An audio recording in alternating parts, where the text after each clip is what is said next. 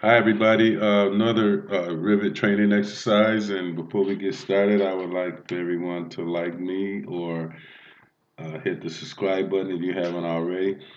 We're going to look at this new feature in 2019. I'm using 20, and it's the structural connections. And it's pretty nice. It was an add-on before, but Revit Autodesk added it to the program. It's all here. So what we do, we want to go on the steel, actually called steel connection, and we'll pull this little elbow down, this little arrow, and what we have is all of our different connections for steel. What I did, I just created a drawing here with columns and beams. We all should know how to do that. And then I want to just, actually, I want to select all of these when I add them to my project. And then I will just say OK right here. Now, not going to go through all of these. I'll just go through a few for good practice. So the first thing we want to do, what we like to do is go in here where it says connection. I'm sorry, but still connection. There we are in connection. And so we need to select this beam and this column. Once we have that selected, you'll get this generic symbol right here. And then what that asks, what it wants you to do is go find a type of connection you want to use there. So you just go over into the Properties tab and pull it down. And for that, I think we'll use a clip angle here.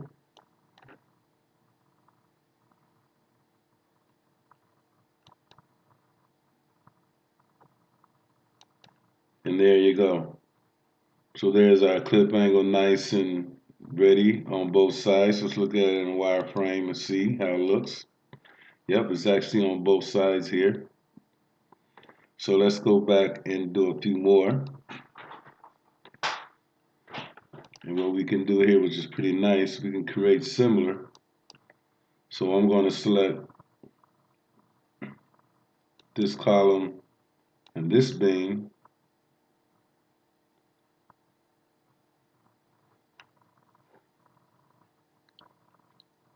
And I'll go back into my steel connection, and there's my generic symbol there for the type of connection I want to use, and I just go and put it in there.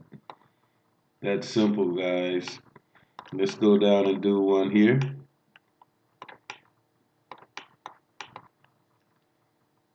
Let's select this column, this beam.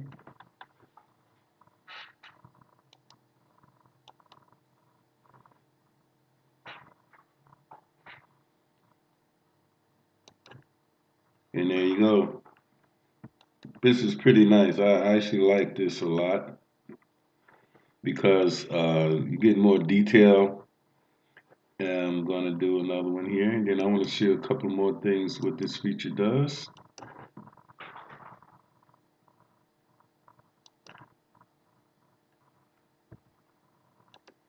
There's our plate.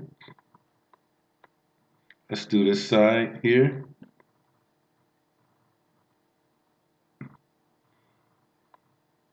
I don't think, no, we didn't get this side, so let's grab the column again. Hit Control, grab this beam. We need to be in that steel connection command. Here we're there. And it's in there, I think.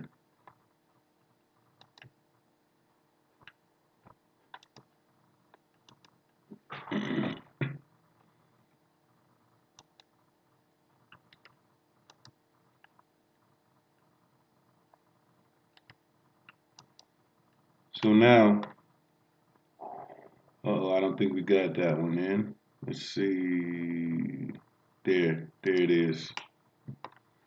So now let's go and have a look at what we got here. Let's go look in our level 2 plan view. We can see what's happening here.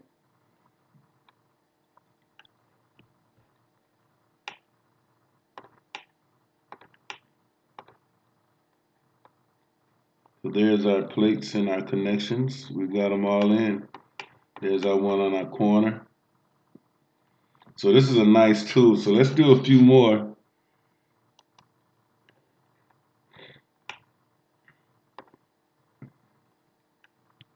So just simply grab the column and the beam. Need to be in that command as well. Still connection. And that's the generic family. And you just click it. There you go. Let's do this one here.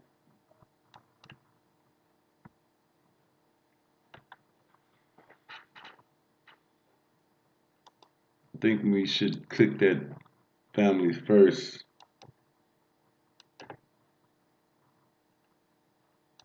There you go. Okay, now let's do this side and then let's go do some other connections.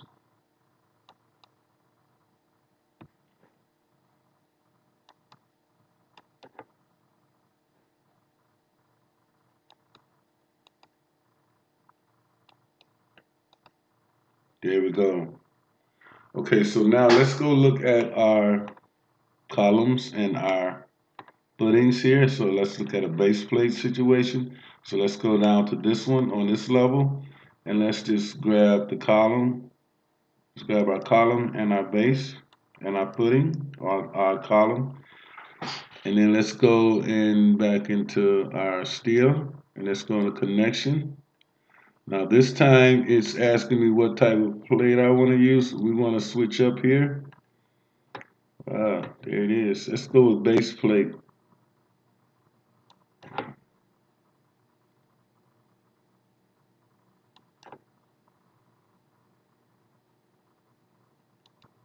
There you go.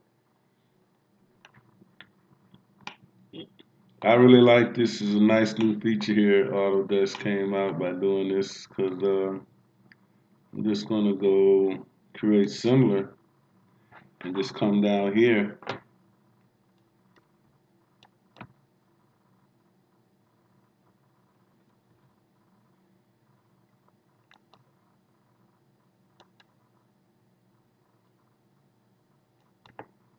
There's our base plate. Now, another thing you can do here, we can grab these guys. So let's grab this base plate here. Let's select this. And we can modify the parameters, but we have to override this because it's an instance type. So let's click this override instance. And then we can modify parameters here. So what you can do here now is basically you can change the size, the bolt sizes, and everything here if it ever opens. I'm not responding.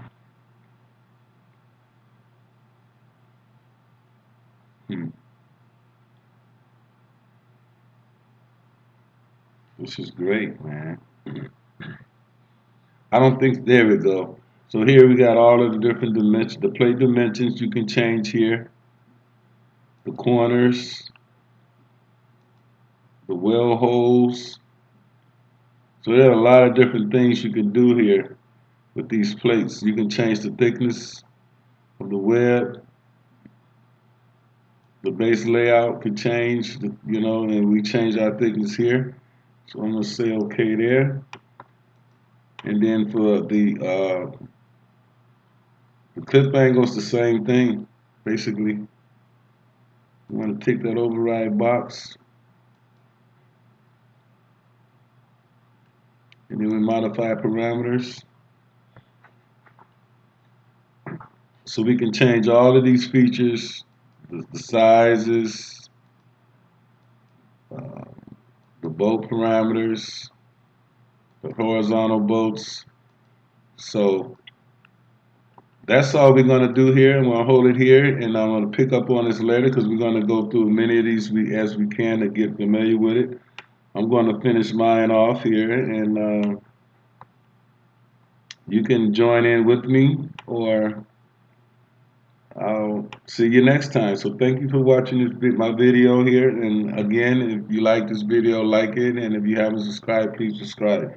Thank you and have a great day.